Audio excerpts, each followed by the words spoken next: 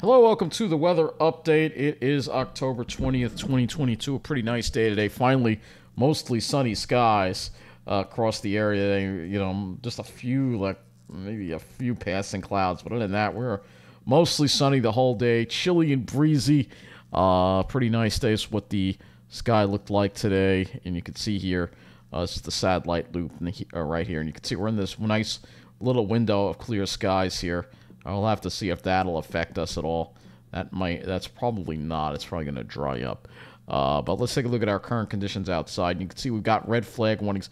We also have air quality alerts in effect in the northwest that I failed to talk about this, but they still are dealing with wildfires as well. There's just so much going on. It's hard to keep track of everything. I'm sorry.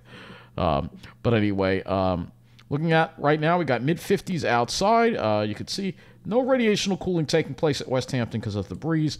However, the wind has died down in New Jersey enough to see that radiational cooling coil field is already down to 41.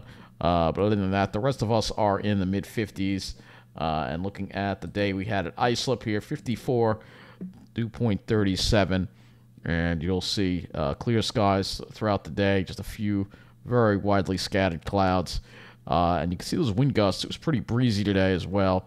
And I have a video that will be up in a little bit of my walk through Connecticut River State Park. You'll stay tuned for that. But as you'll see here, mid-50s here for highs generally. Well, it actually got into the upper. It was in the upper 50s actually for a while. And some areas might have gotten up to 60. We're going to look at some of those highs and lows right now. So let's start off with the lows. Getting those lows on the screen would really be nice if we can do that. See how slow this site is. All right, look at this. So we did get a lot of radiational cooling this morning. Look at West Hampton down to 28 degrees, 41 at Shirley, 39 at Islip, 43. So upper 30s to around 40 with the lows. It's up to right on the water. Then you had mid-40s. Mid-40s also in the city. And looks like mid-30s in northern New Jersey. And southern New Jersey, yeah, we got down to 33 at Lakehurst and 32 at Coyle Field. So West Hampton dropped a little more than New Jersey. Let's go and take a look at the highs for today. And see highs, we got into the upper 50s, close to 60 degrees. Didn't feel that warm because of the wind, but still below normal, but not quite as cold as yesterday. 61, so it did get up to 61 in the city. Close to the low 60s, as well as New Jersey, low 60s there as well. Still, that is below normal for the day. If we look at the climate almanac for today, you'll see that it will be indeed below normal, even though it felt cooler with that wind.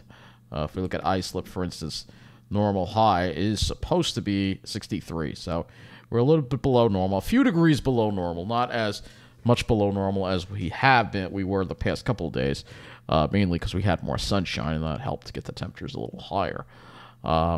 So speaking of what's going on in the Pacific Northwest, I just want to show you what's going on out there, because you can't really see on this satellite, but if we put this back a little bit, you'll see there's still a number of fires burning in Oregon and in Washington that's creating air quality issues in the Pacific Northwest. So, yeah, they're still going through this. So there you go. Look at this. You can see the fire still going there. Look at that. So it looks like they had died. There's one fire that's been going in Oregon like nonstop over here. This one, it's just nonstop. So what happens is if there's an inversion and there's stagnant air, you can see. So that's what they've been dealing with there in Washington. It's just horrible, man. It's just horrible what they're dealing with. They're still dealing with it. Nobody's talking about it, and I'm sorry I forgot. But I noticed an alert from the Maine Weather Service website about wildfire smoke in the Pacific Northwest, so I figured I would bring it up. So let's go take a look at the models here, and we will go into a more detailed weather update tonight. So let's go to the jet stream here. We are looking at the GFS right now, so you can see the jet stream's kind of still a mess. Look at how deep this trough goes, which really, up to Florida. I mean, they've had some chilly weather all the way down here, which is unusual. Like I said, if we look at the current conditions in Florida here, and we go and we look at, I guess I'd have to bring the weather and hazards map back up, but we can do that.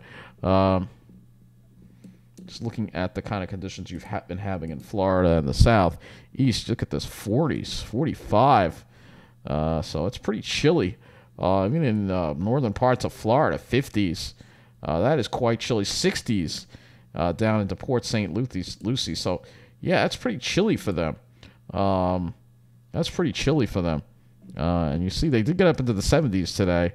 But overnight it's dropping to the 50s, which definitely is chilly for them. And if you go and you look at places like Atlanta or Albany, Georgia, you'll see that, and again, this is the south here, 40s for dropping to the 40s, only made it to the 60s for highs, and at night, look at that, down to the 30s, 34. So in Atlanta, that's cold. I know Atlanta can get cold, but that's chilly for this time of the year, and even you get into places like Louisiana, I mean, these are 50s right now, so, you know, they're seeing some chilly temperatures here as well. Go here. This is Mississippi, actually, but see, mid-50s. They only made it to a low 70s today. And look at how cold it got this morning. 28 degrees. That's insane. Yeah, let's put the lows on the map here, and we'll show you just how cold it was. It's unbelievably chilly in the south. And this is all brought to you by that crazy jet stream. So there you go. Look at that. Below freezing. I mean, these are areas that aren't supposed to get that cold. So that's really on you. It's colder there than it is here. The lows there are colder than here. How's that for crazy? Yeah, the lows there are actually on average colder than our area. That is unbelievable because of that jet stream. The cold air was deflected well to the south, actually more straight to the south than even to our area. So this is why I'm bringing the jet stream up, is because its craziness is gonna screw us over as we get into Sunday and next week. So you see here this really weird looking trough, and then it just kind of just backs up, and literally the jet stream comes like from almost a southeasterly direction here, and that's going to cause that coastal storm to hit our area and take a very unusual track. You can see, look at that weird trough. This jet stream is such a mess right now. It's unbelievable, and this mess will continue into next week. So because of that, we're going to be dealing with unsettled weather next week, and then hopefully we get out of it as we get toward the end of the month. All right, but you can see we still have a very dysfunctional jet stream here. All right, if we look at the height anomaly here, you will see here, and again, there's that trough that is brought us the cool weather, but that is going to be kind of breaking off and cutting off over the southeast, and then we have this ridge in a very weird spot that's going to force the storm, this coastal storm here, to just ride right up the coast instead of going out to sea like it's supposed to do. That's going to bring us more rain. This could be one of the wettest Octobers on record, because if we look at the GFS, it's bringing another storm up as we get toward Thursday, and then we finally get into a trough again as we get toward the end of the month and bring us some dry air. But because of this, we're going to be dealing with more rain again. So let's go look at the surface here. And we'll take a look at the surface. And let's start with tomorrow. So you see high pressure is still in control. It's still in control for Saturday, so we got 2 more dry days to enjoy. I suggest you get out there and enjoy it, because once Sunday comes along, this coastal low is going to come in. And who knows, maybe it'll have some tropical characteristics. But if you want to look at the colors, they're going to be fading fast along the water. After this is done, I think all that color along the water is going to be gone. And then we'll have to wait for the upland colors. But you see here, there's that storm coming in. And you can see it goes right up the coast here because it has nowhere to go. This is, again, an abnormal pattern. If there was a tropical system there, we'd be screwed. And then you see that there's a little bit of a break, but we stay in kind of a moist flow. And then, yep, there's that second storm for next Thursday, another big soaker. So we're going to have 2 soakers to watch out for Sunday and Thursday next week. And then after that, hopefully we get a little bit of a break from the rain for a while. But we'll have to deal with those soakers for the meantime. All right, and if we look at the total amount of rainfall that we could get, more rainfall, just looking at the amount of rain we could get if we run both these systems through, you could see another 1 to 2 inches possible from both systems. So this could be one of the wettest Octobers on record. After a drought, now we switched, and now we're in the wet. Let me go to, speaking of drought, let me go to Drought Monitor and see if they've updated this at all. All right, they've updated it as of October 18th. So it looks like now we're just abnormally dry for much of Long Island. However, eastern part of Suffolk County, well, the eastern from central Suffolk on eastward, you're still in a moderate drought. But at least it's been lifted for us. In New Jersey, you're pretty much out of it except for the northeast corner. So if there's anything good about all this rain, it doesn't mean we're out of the drought, but it's not good for those of us who want to get out and see the fall colors having all these rain. It's very unusual to have this many rain systems in October. So let's go take a look at our temperature anomaly now that we've done all that, because with the jet stream going, losing its mind again, we're going to be dealing with above normal temperatures. So tomorrow we'll be dealing with temperatures near normal, and then for Saturday we'll be dealing with temperatures a little bit above normal. And then as we head into Sunday, you'll have that cooling from that northeast flow from the storm. But then after that storm is gone, we're going to be above normal next week for much of the week, entirely above normal for a good part of the week. One day could be well above normal. It looks like Thursday, perhaps before that next system moves in. So we're going to be above normal for a while, and we'll have to wait until almost the end of the month before we get below normal again. So, yeah, this is what we're going to have to deal with. So let's go take a look at...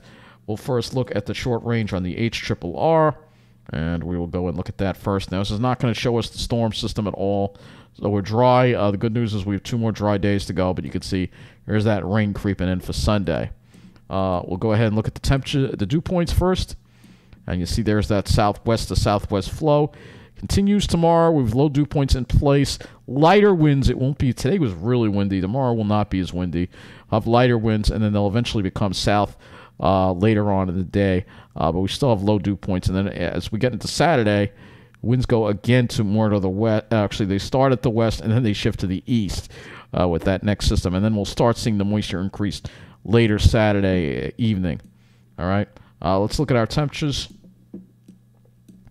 And as we look at our temperatures here, you will see here tonight we'll probably see that. We'll have to see if we get that radiational cooling in or not. If the winds drop, we will. If not, then we won't. But it's going to probably be pretty chilly when you get up in the morning. But tomorrow, we're going to rebound to near normal with highs in the low 60s. And maybe even some mid-60s in New Jersey, perhaps. At night, we cool down again. It's going to probably be a chilly night again. The dry air in place, clear skies, light winds. We'll probably have temperatures dropping into the upper 30s and low 40s for a lot of areas. However, Pine Barrens could go below freezing again. For Saturday, it will be a little bit warmer, so mid to upper 60s on Saturday. A little bit warmer. So that's what the HRRR is showing. And if we want to go beyond that, when it comes to temperatures on the GFS, which will show you the dew points as well, because this is kind of important. So you'll see as we get into Sunday, you'll see this storm, and there's going to be some wind with it too. I wouldn't be surprised if this gains some tropical characteristics. We'll have to keep an eye on this. You never know. There will be a very strong northeast wind, so say goodbye to the leaves Sunday. It's gone. All right. You'll see some really humid air offshore, too. That's going to help fuel the storm. We could get into some of that moisture on Monday. It's just going to linger around. You see that. So it's going to be damp. It's going to be kind of humid. That easterly onshore flow is stuck with it Wednesday. We're stuck with it the entirety of next week. Here we are stuck with it again on Thursday. Easterly winds still. And we don't really get out of it until next weekend. That's when we'll see conditions improve, and we'll get some of that drier air trying to come in. But next week's going to suck. It's going to be wet. It's going to be moist. It's going to be unsettled, and it's going to suck. So let's go take a look at the actual air temperatures now that we were looking at the humidity here, because not only will it, it's going to be warm too. So here we are as we head into Tuesday. We're going to have temperatures, could be 70-degree temperatures possibly. We'll have to see if the sun comes out or not, but it's not going to be a night sky with that kind of air mass. You can see temperatures near 70. Here we are again, and then we drop a little bit in the low 60s, and then near 70 again on Friday. And say, yeah, we're above normal. Sunday, still above normal. Finally dropping off a little more on Monday and Tuesday. So as we head into November, we have to wait till November before we see more fall-like weather again. So let's look at the skies now. All right, so our this is the GFS, obviously, low-resolution model, but you'll see should stay mostly sunny tomorrow. Saturday, we should start mostly sunny, but then we'll have to watch for these clouds trying to come in later in the afternoon from south to north. And then, obviously, we'll be stuck in some junky, cloudy skies, probably a lot of clouds and maybe a few breaks of sun, but you can see it has lots of clouds, so we have to wait the next week's going to be unsettled, and probably not going to get a good sunny day until maybe Friday into next weekend, perhaps seeing some more sun again. So yeah, it's going to suck. All right. That is, of course, the GFS, which is a lower resolution model. We can use the FV3. However, again, I only have the 12Z run that's going to take us through tomorrow. You see mostly sunny skies tomorrow and Saturday, mostly sunny to start, but then you'll see some of these clouds try to work their way in later in the afternoon after like 2 o'clock or so. They'll work, especially from south to north. All right. So let's go to the RGEM, which is our next cloud model here that we can use. And you'll see tomorrow we should have a mostly sunny day, so I suggest getting out there and enjoying that sunshine as well as on Saturday. And the RGEM's a little slow with bringing those clouds in, so maybe we might even be able to get sunshine till like 1 to 2 o'clock, perhaps. Both days look nice, so get out there and enjoy them, because I think on Sunday, here comes the rainy mess. And again, if we want to get a look at what this is going to look like here, we can put this in here and show you here that we're going to be getting a lot of rain from this. So this is the first system here that's going to come in and give us. This is the RGEM. NAM is probably not going to take us out that far. I don't think it will. We don't even have the latest NAM in. It's not going to do that. We have the European model as well. But you see here's the European model. And again, this is this system here, and it's going to just, you can see here we are on Monday. It's still raining. So it's going to linger probably right through Monday. This is going to be a pain in the you-know-what. Again, this freaking lingering systems that just sit there. It's not normal at all. I mean, do you have to let it linger? Do you have to? You know the song. But let's take a look at the total accumulated precip on the European. That's as far out as it goes. It actually seems to have most of it off to the east. If we look at the GFS, it's a little further to the west here. But you can see, again, Suffolk County would wind up getting more rain than Nassau. But still, Nassau would see a half an inch, perhaps. And then Suffolk County would see another half inch to an inch, and maybe over an inch on the east end. And then when that second system comes in, yeah, boom, look at that. So, yeah, it's way more rain than we're supposed to see. So we went from too dry to too wet. Can't have a happy medium, you know.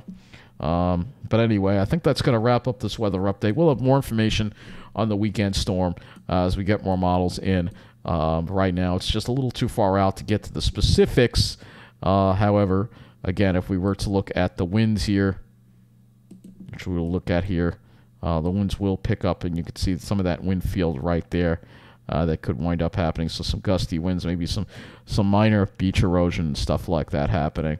It is going to suck. So like I said, get out there and enjoy it. Get out there and enjoy the next 2 days, because next week is going to suck the whole week. You're going to have to wait until Friday until we get out of this, because again, the jet stream has decided to basically, decided to bring all the crap from the south up north where it shouldn't be.